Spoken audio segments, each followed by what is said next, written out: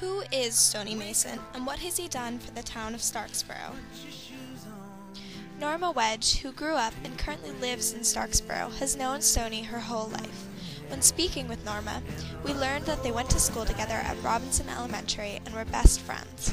She described Stoney as everybody's friend and said that he is a very kind, very good guy. When we asked her what she thought his greatest contribution to Starksboro was, she replied that he is very passionate with everything he does, and his passion can be seen in the stone walls he builds.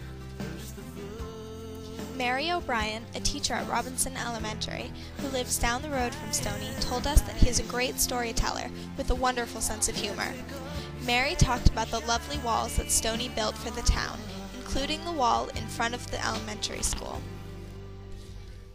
Mary Hines, who used to be the principal at Robinson, told us how she used to go and sit with Stoney in front of his house when the weather was nice. From her office, she could watch him build walls and wave to passing pedestrians and travelers. She said he was an inspiration to anyone he waved to. When we talked to Stoney, we were put at ease by his light-hearted humor and interesting stories. He talked about his friends and family, including his grandchildren, Becky and Charlie. When we started talking about the walls that he has built, he explained that he just started one day by building a wall of his own and learned as he went.